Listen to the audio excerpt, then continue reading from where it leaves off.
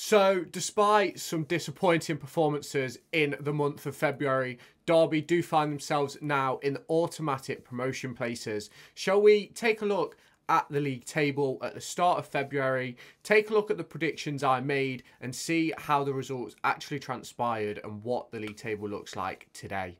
So what you can see right here is the league table from when I recorded my previous predictions video for the month of February. As you can see, we had 29 games played with 56 points on the board, heading into a game against Charlton Athletic. You can see that we're a point behind Bolton, 3 points behind Portsmouth, and we were sort of in a bit of a muddle of, are we going to get into those automatic promotion places or are we going to fall away? Now, as we all know, we have now got ourselves into those automatic promotion places. But shall we take a look at each match, take a look at my previous predictions and see if any of them actually came true?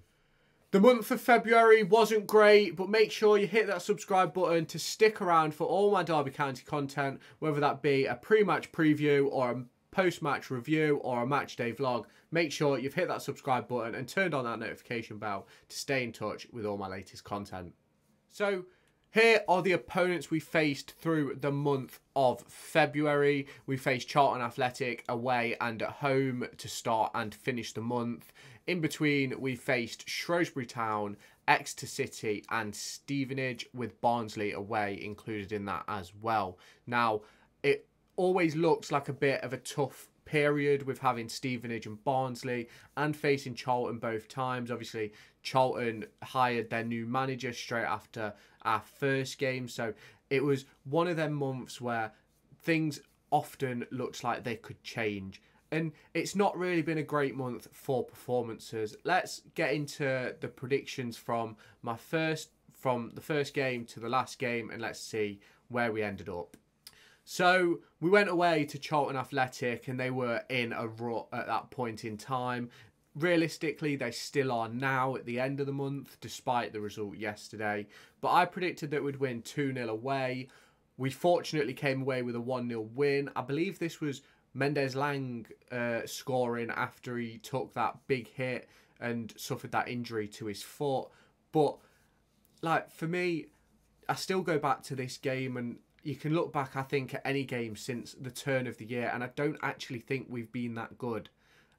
I just think it's a point of bad performances end up breeding bad results, and I think that's the period that we're getting into right now towards the end of the month. Shall we now take a look at the next game, which was Shrewsbury? So we played Shrewsbury at home, and this was a game which I felt like we needed to win, and we only drew 1-1. I predicted a 3-2 win. It was a game which, realistically, if I remember rightly, we was very sort of like in control of the game. And it was a late goal which put us essentially on the back foot. And for me, that's happened a few times, especially this month. It's happened a few times recently. You look at Peterborough losing that game in the last minute.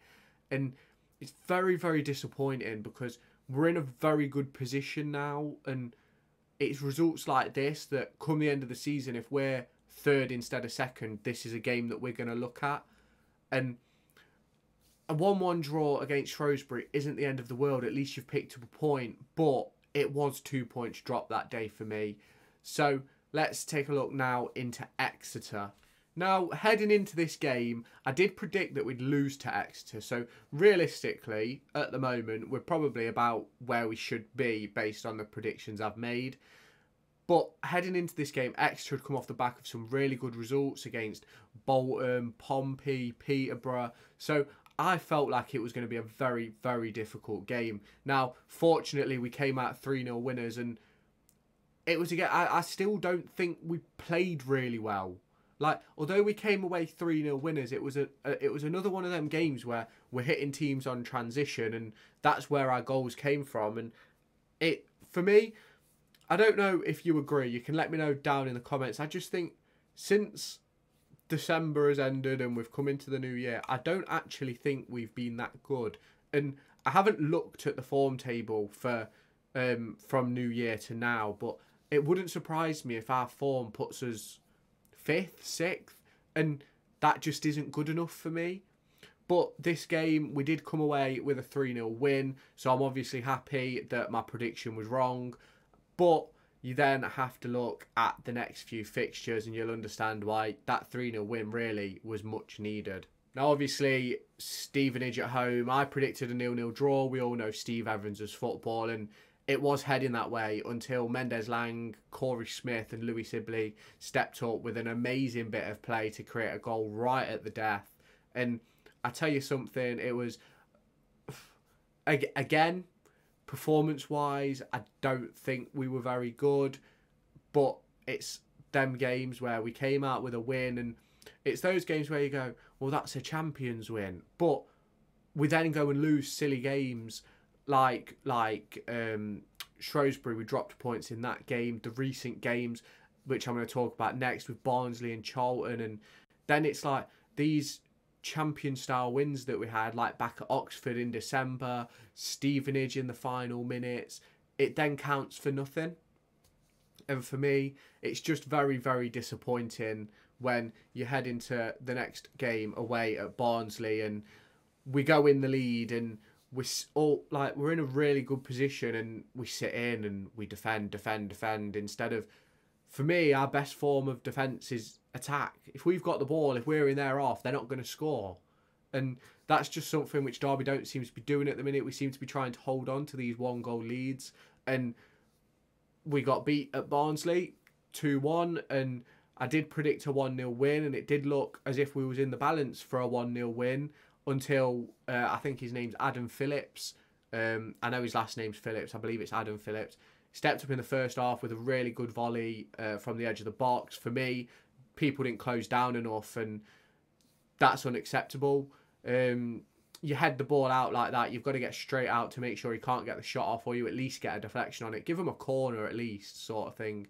But yeah, and then in the second half, I believe it was Phillips again who got ahead of Erin Cashin, scored a header from a set piece, and that's something which Derby is supposed to pride themselves on, and disappointingly, that's what cost us the game. Now, obviously, the result from last night, well, it won't be last night when you're watching this, but it was Tuesday night. I'm recording this on Wednesday. Shambles. Really, really, really disappointing. I believe heading into this game, Charlton hadn't won in something like 22 games. Yeah, they've picked up some good results recently. I believe they picked up a draw against Portsmouth and Bolton, but like at the end of the day, we've come away with nothing at home, and for me, that's going to be our biggest problem this season. Our home form seems to have been terrible in the grand scheme of things, and I'm very, very disappointed. I did expect a 1-1 draw, because when you've played someone at the start of the month and you play them at the end of the month, not much changes in between. So I predicted a 1-1 draw. Charlton and Nathan Jones come away from this one much happier than us Derby fans do. But obviously, we should probably take a look at the league table because it's not as bad as it looks, but it obviously could be a lot better. So as you can see, here is the league table. We've picked up 10 points in the month of February. Bolton 9. Barnsley have stormed their way up to 4th place. Peterborough have dropped down to 5th. They've picked up, 3-4 points, I think. So I think we were level with them going into this period of games. And Stevenage down there in 6th place. Now, we've lost so much ground on Pompey, but for me, I'm not bothered whether we go up 1st or 2nd. Obviously, I don't particularly want the playoffs. I think getting into the playoffs would be very, very disappointing considering where we are.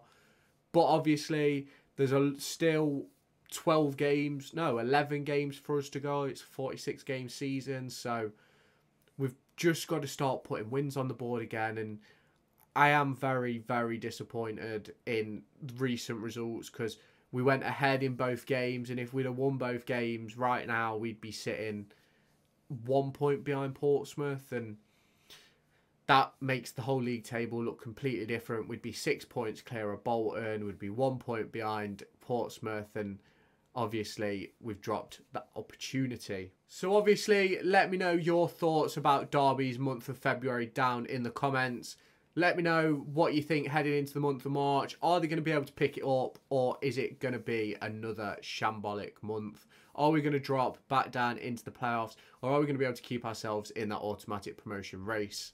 Well, make sure you hit that subscribe button, and you've checked out my preview for the game tomorrow down in the description. It'll have been linked on screen at some point during the game too.